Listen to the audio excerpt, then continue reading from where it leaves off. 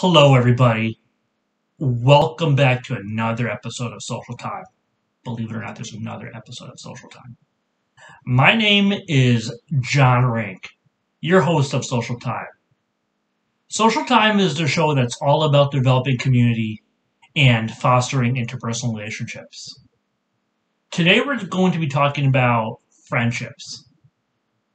First, we'll be talking about the different levels of friendships. Next, we'll move on to the 5 phases of friendships. And at the end, we'll talk about the importance of maintaining and growing friendships over a lifetime. Let's begin by talking about the 3 levels of friendship and the kind of communication that happens during those 3 levels of friendship. In the first level of friendship, you essentially have just an acquaintance.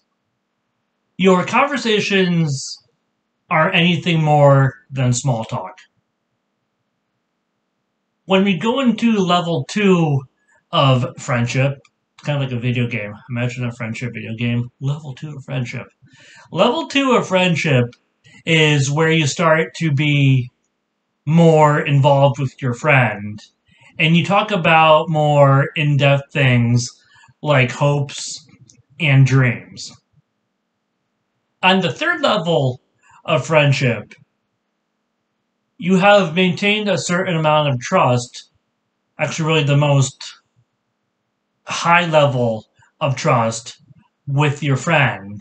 This is where you start talking about things like hopes and dreams and purpose. Now, there is a correlation between the 3 levels of friendship and the different phases. Actually, there are 5 phases of friendship. The first of the 5 phases of friendship is the gestation phase.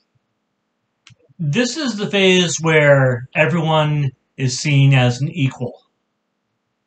After you go through the gestation phase, the next phase of friendship is frustration. This is where you're actually starting to see who your friend is as a person, and you're kind of letting your guard down and your true characters coming out. This is the level of friendship where boundaries are set. After frustration comes the cooperation phase of friendship.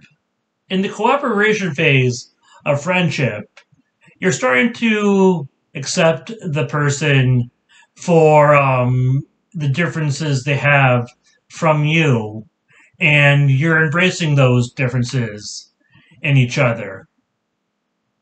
After we pass through the cooperation stage of friendship, we get into the creative stage of the friendship. This is where you and your friend are doing new things and the fun and excitement starts to happen. This is where you're working on different exciting projects. After the creative stage of the friendship, you are reaching the evolution stage of the friendship, where much like everything else, your friendship is starting to grow and to change. Now, over time, our lives do get different, and we don't often have time to make new friends. However, making new friends does create a sense of excitement where your old friends are starting to be established. New friends can help you develop new interests, if you have new interests, and hone those new experiences.